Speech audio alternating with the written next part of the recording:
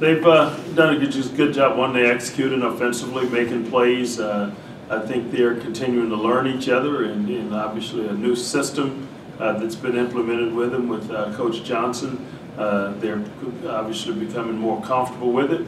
And defensively, I think they've done a good job. They've got really good, solid players and a great group of guys. They've got big lineup and good size.